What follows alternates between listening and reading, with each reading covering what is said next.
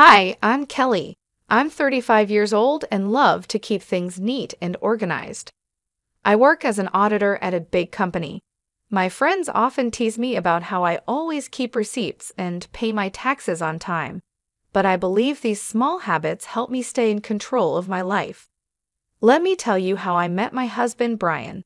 We met at a party hosted by our mutual friend, Julie. I remember that evening well. I was drinking a glass of wine and chatting with some old college friends when Brian walked in. He was a bit older, with a confident walk and a charming smile. He worked as a manager at a food sales company. "Hey, I'm Brian. Mind if I join you?" he asked, holding a beer and looking directly at me. "Sure, I'm Kelly. Nice to meet you," I replied with a smile. We started talking, and I was surprised by how easy it was to chat with him. We discovered that we both loved hiking and had a shared passion for classic rock music.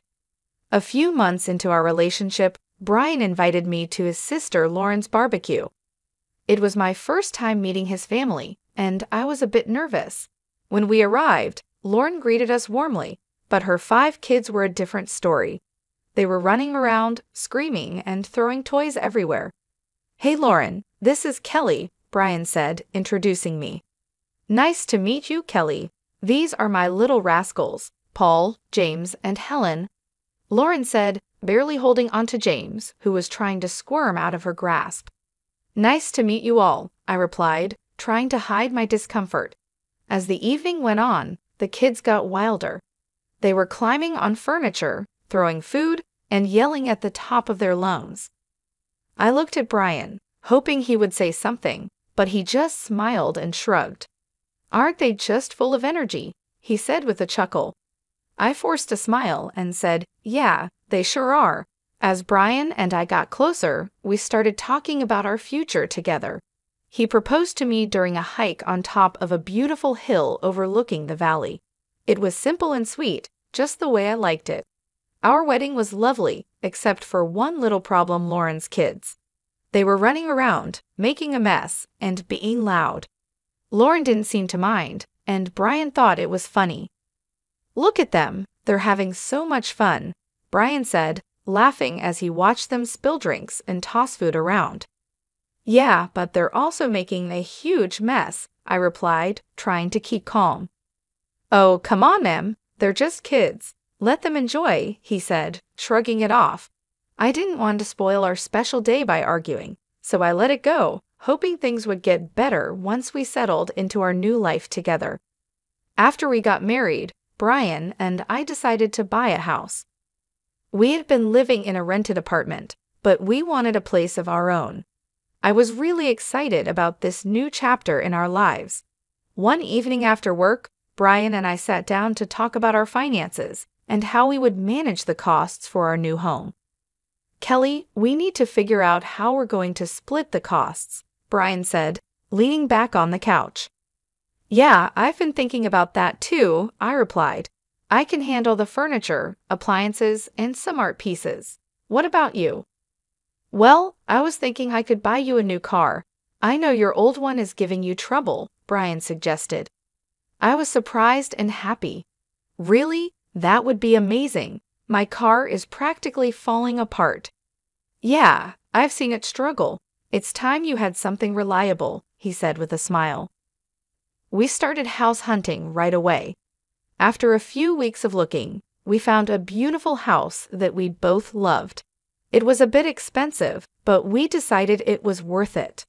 Moving in was a busy process, but I was excited about decorating our new home. I spent a lot of time picking out furniture and appliances, making sure everything was nice and stylish. One Sunday, Brian surprised me with a new car. It was a sleek, shiny sedan, and I was thrilled. "Brian, this is incredible. Thank you so much." I hugged him tightly and exclaimed, "Thank you so much, Brian. This means a lot to me." "You're welcome, Kelly.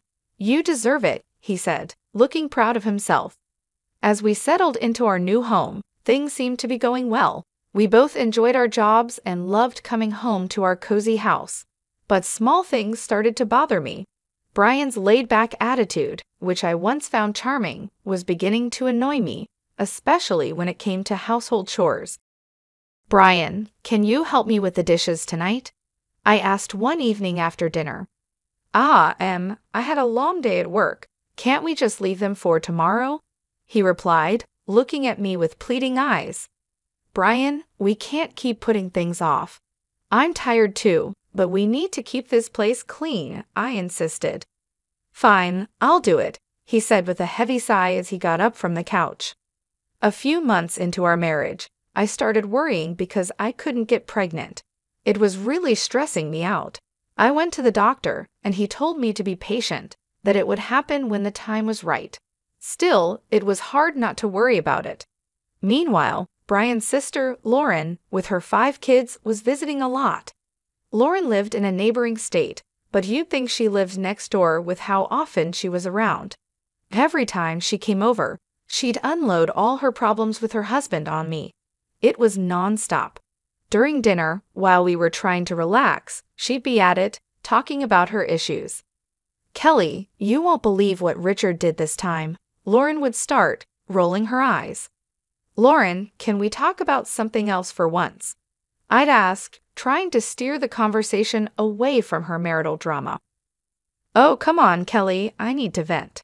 "You're the only one who understands," she'd reply, not getting the hint at all. And her kids were a nightmare. As soon as they stepped into our house, it was like a circus. They'd run around, fighting with each other, throwing food, and just being loud. After a long week at work, all I wanted was some peace and quiet, but that was impossible with those kids around. "Guys, can you calm down, please?" I'd say, trying to keep my cool as they tore through the living room. "Why are you always so uptight, Kelly?" Lauren would snap at me whenever I tried to get her kids to behave. "They're making a mess, Lauren. I just cleaned the house," I'd respond, feeling my patience wearing thin. "Well, maybe if you had your own kids, you'd understand," she shot back one day, her words hitting me like a punch in the gut. I was shocked by how insensitive she was, especially since she knew how hard I was trying to get pregnant. It felt like a slap in the face, and I couldn't believe Brian didn't say anything to defend me. "Brian, are you going to let her talk to me like that?" I asked, my voice trembling with anger and hurt. "Kelly, calm down. You're making a big deal out of nothing," he said, taking her side again.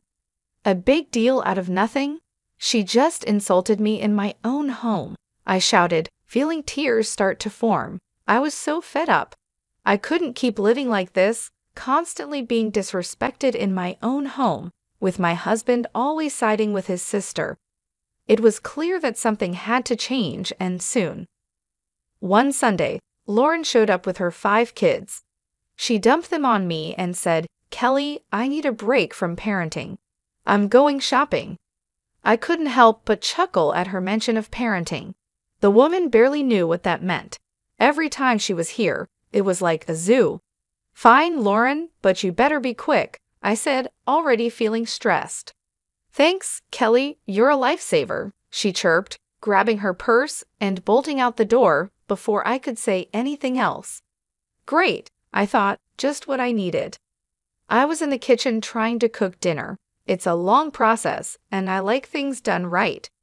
But with those kids running wild, it was impossible to focus. They were yelling, running around, and making a mess. "Guys, can you keep it down?" I shouted from the kitchen, hoping they'd listen for once. Of course they didn't. Suddenly, I heard a loud crash. My heart sank. I ran into the living room, and there it was, my grandfather's antique Chinese vase shattered on the floor. My chest tightened with anger and frustration. What happened here? I screamed, looking at the kids who were now standing still, looking guilty. "We were just playing," one of them mumbled, not meeting my eyes. "This vase is priceless. It's from my grandfather. Do you have any idea what you've done?" I was livid, shaking with anger. Just then, Brian walked in, looking all calm and clueless. "What's going on, Kelly?" "Your nephews just broke my grandfather's vase. Look at this mess." I pointed at the shattered pieces on the floor. "Calm down, Kelly. It's just a vase. We can get it fixed, Brian said, shrugging like it was no big deal. Just a vase? This isn't about the vase, Brian. It's about respect. I'm tired of this. Every time Lauren comes over, our house turns into a mess. And you don't care, I shouted, my voice cracking with frustration. Just then, Lauren walked in with shopping bags, looking annoyed. What's all this yelling about? Your kids broke my grandfather's vase, Lauren. Look at this mess. I pointed at the floor, trying to hold back my tears. Well, maybe you should have kept a better eye on them, Kelly, she said, not even bothering to apologize. Are you kidding me? They're your kids, Lauren. I shouldn't have to watch them. I was furious, my hands shaking with anger. Brian just shook his head, looking annoyed. You're overreacting, Kelly. Just drop it. Overreacting? I've had enough of this. I'm tired of being treated like I don't matter in my own home, I screamed, the tears finally spilling over. Brian just stood there, silent and cold, while Lauren smirked like she had won something. I couldn't take it anymore. I stormed out of the room, feeling a mix of anger, hurt, and betrayal. We've been dealing with Lauren and her kids' chaotic visits for months, but I had no idea what was coming next. One morning, Brian was sitting at the kitchen table, munching on his toast, when he casually dropped a bombshell on me. Kelly, I need to tell you something. Lauren's getting divorced, and she's moving in with us with the kids for a few months, he said, like he was just telling me the weather. I almost dropped my coffee. What?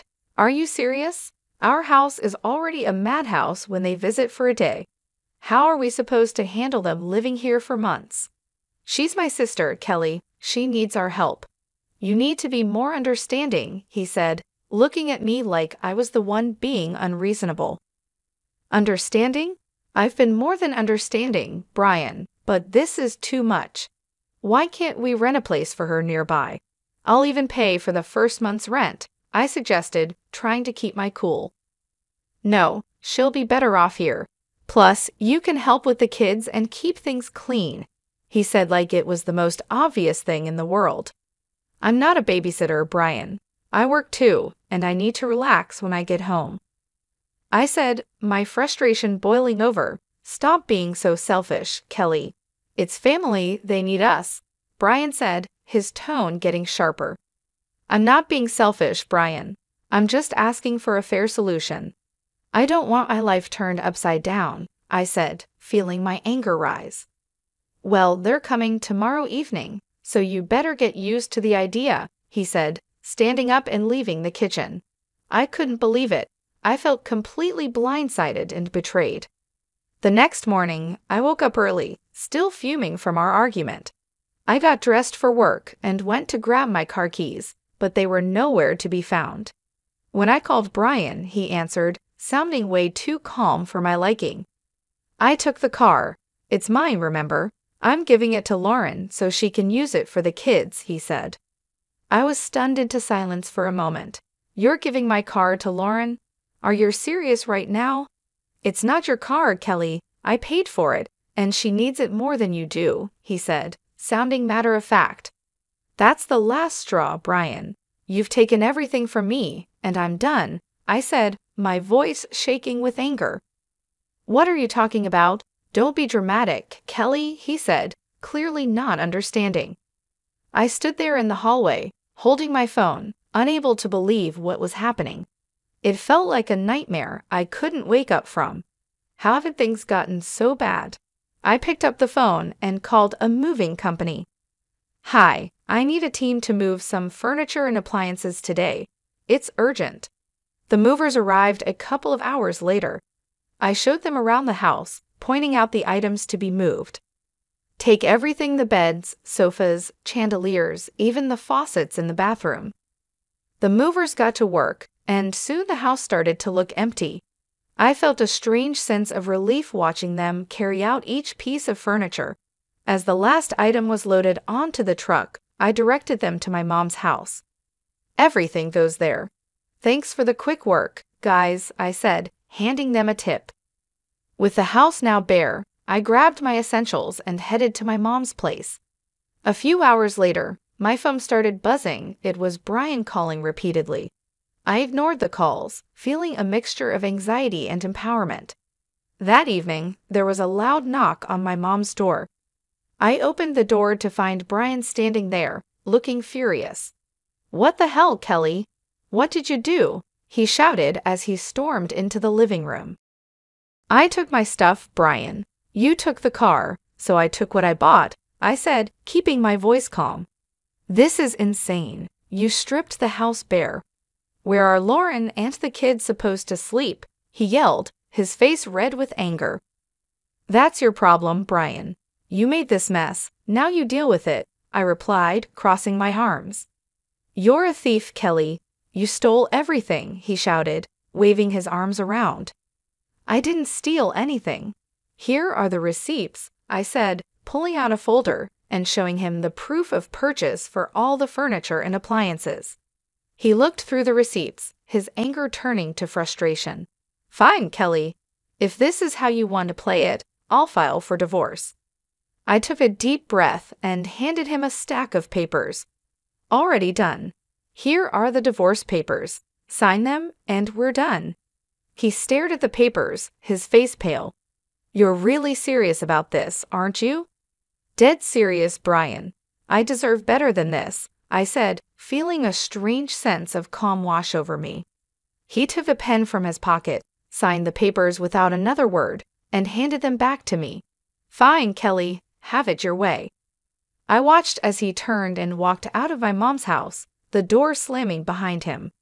I stood there for a moment, feeling a mix of relief and sadness. It was over, and I knew it was the right decision. That night, I sat down with my mom and talked about everything that had happened. She was supportive and agreed that I had made the right choice. "Kelly, you've been through a lot. It's time you focused on yourself and your happiness," she said, giving me a comforting hug. "Thanks, Mom. I just need some time to figure things out," I replied, feeling a weight lifted off my shoulders. Over the next few days, I started to settle into a new routine. I began organizing my new space at my mom's house and planning my next steps. It was a fresh start, and for the first time in a long time, I felt hopeful about the future. I knew the road ahead wouldn't be easy, but I was ready to face it. I had taken back my life, and there was no turning back. After divorcing Brian, we sold our house and split the money. It was time to set up my own place. My mom's house was great for a while, but I needed my own space. One afternoon, I was sitting in the kitchen with my mom, looking at listings on my laptop.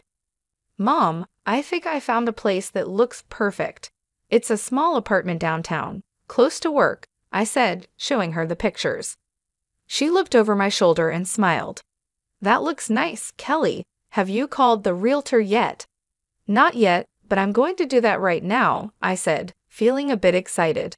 I dialed the number and waited for the realtor to pick up. After a few rings, a friendly voice answered.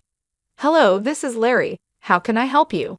"Hi, Larry. My name is Kelly. I'm interested in the apartment you have listed downtown. Is it still available?" I asked, crossing my fingers. "Yes, it's still available. Would you like to schedule a viewing?" he replied, sounding hopeful. "Absolutely. How about tomorrow afternoon?" I suggested, trying to sound calm. "That works for me.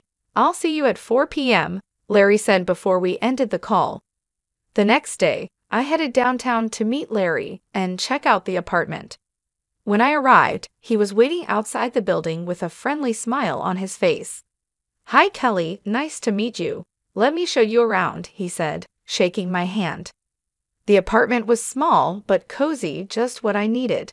It had a nice kitchen, a spacious living room, and a small balcony with a decent view of the city. "This place is perfect, Larry." "I'll take it," I said, feeling a sense of relief. After signing the lease and getting the keys, I started planning my move. I wanted to make this new space my own, a fresh start. I spent the next few days packing up my things at my mom's house and arranging for movers to help me with the big stuff. On moving day, my mom and a couple of close friends came over to help.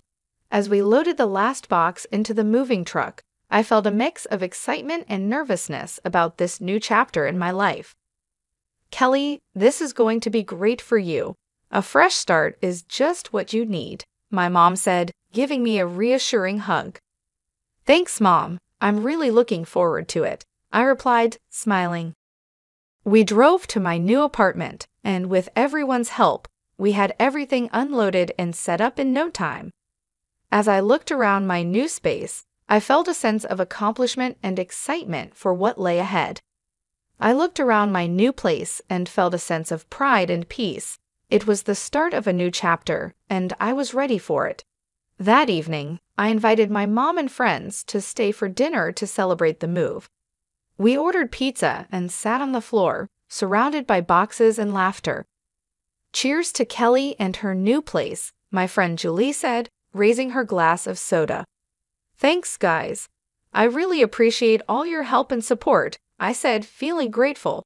As the night went on, we talked and laughed, and for the first time in a long time, I felt truly happy and free. After the party, as I sat on my balcony looking out at the city lights, I thought about everything I had been through and how far I had come. I was proud of myself for taking control of my life and making the changes I needed. I heard from some mutual friends that Brian used his share of the money to buy a small apartment. Now he's living there with Lauren and her 5 kids. Brian's working 2 jobs to keep up with the bills while Lauren still isn't working. They're fighting all the time. One day, out of the blue, Brian called me. I was surprised to see his name pop up on my phone, but I decided to answer, curious about what he had to say. "Hello, Brian. What's up?" I answered, trying to keep my voice neutral. "Kelly, please just hear me out," he started, sounding desperate. "I know I messed up. I'm so sorry for everything. I didn't realize how hard it was for you with Lauren's kids." I couldn't help but laugh a little. "Really, Brian? You're realizing this now, after all this time?" "Yeah, I know it's late, but I'm serious. I've been thinking a lot, and I miss you. I miss us. Can we start over? I'm ready to move into your apartment and make things right," he said, his voice almost pleading. I chuckled, shaking my head in disbelief. "Brian, you've got to be kidding me. You think you can just waltz back into my life like nothing happened?" "Kelly, I'm serious. I'll do whatever it takes. I'll even take on more work to make it up to you," he said, sounding more desperate. "Brian, I've moved on. I'm happy now. I'm not looking to go back to that mess," I replied firmly. "Come on, Kelly. We can make it work this time. I've changed," he insisted. I sighed, feeling a mix of pity and frustration. "Brian, it's over. You need to focus on your life and your family." "I'm not interested in going back to that chaos," I said, trying to stay calm but firm. "Kelly, please, I'm begging you," Brian said, his voice breaking with desperation.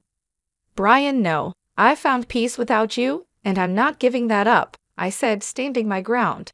"Take care, Brian. I hope you find your way." I hung up the phone, feeling a strange mix of relief and closure. It was clear that Brian was struggling, but I couldn't let his problems drag me back into a situation I had worked so hard to escape. Later that day, I met up with Julie for coffee and told her about the call. We sat in our favorite little cafe, the aroma of fresh coffee and baked goods filling the air. "You won't believe who called me today," I said, rolling my eyes as I stirred my coffee. "Who?" Julie asked, raising an eyebrow and leaning in with curiosity. "Brian. He actually begged me to take him back and let him move into my apartment," I said, shaking my head in disbelief. Julie burst out laughing, nearly spilling her coffee. "Are you serious? What did you say?" I told him no, of course. "I'm not going back to that mess," I replied, smiling at the absurdity of the situation. We spent the rest of the afternoon chatting and laughing, and I realized just how far I had come since my life with Brian.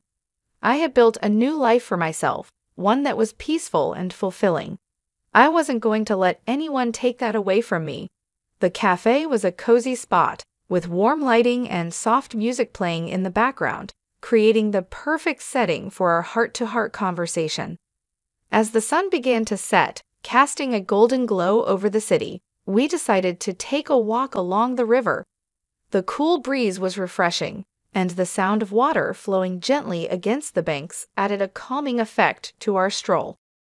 "I can't believe how much has changed in just a few months," I said, looking out over the water, the lights from the buildings reflecting off the surface like tiny stars. "You've come a long way, Kelly. I'm really proud of you," Julie said, giving me a supportive pat on the back. "You're stronger than you think you know." "Thanks, Julie. I feel like I've finally closed that chapter of my life," I said, a sense of relief washing over me as we continued to walk. "I'm ready to move forward with confidence and joy." The next few days were busy but fulfilling. I started to settle into a new routine and began organizing my new space at my mom's house. It felt good to have my own place again, even if it was temporary. My mom's house was warm and welcoming, and she was incredibly supportive during this transition period. I spent a lot of time decorating my room, making it feel like my own little sanctuary. I put up some of my favorite artwork, arranged my books on the shelves, and set up a cozy reading nook by the window. It was a space where I could relax and feel at peace, away from the chaos and stress of the past. One evening, as I was unpacking the last of my boxes, my mom came into the room with 2 cups of tea. "Thought you might need a break," she said, handing me a cup and sitting down on the edge of the bed. "Thanks, Mom. I appreciate it," I said, taking a sip of the warm tea. It was soothing, and the familiar taste brought a sense of comfort. "You've been through a lot, Kelly. It's time you focused on yourself and your happiness," she said, giving me a comforting hug. "You deserve it." "I just need some time to figure things out," I replied, feeling a weight lifted off my shoulders as I looked around my new space. Over the next few days, I continued to adjust to my new life. I started planning my next steps, looking into new opportunities and setting goals for the future. It felt like a fresh start, and for the first time in a long time, I was genuinely excited about what lay ahead. One afternoon, I decided to go for a walk in the nearby park. The weather was perfect, with a gentle breeze and clear blue skies. As I walked along the tree-lined paths, I thought about all the changes I had made and how far I had come. I felt a deep sense of satisfaction and peace, knowing that I was on the right path. I bumped into some old friends while walking and ended up spending the afternoon catching up with them. It was great to reconnect and share my experiences, and they were happy to see that I was doing well. We talked about old times, laughed about silly memories, and made plans to meet up more often. It was comforting to know that I had a strong support system and people who cared about me. As the sun set, I headed back to my mom's house, feeling content and hopeful. I knew the road ahead wouldn't always be easy, but I was ready to face it with courage and determination. I had taken back control of my life, and I wasn't going to let anyone or anything disrupt my newfound peace and happiness.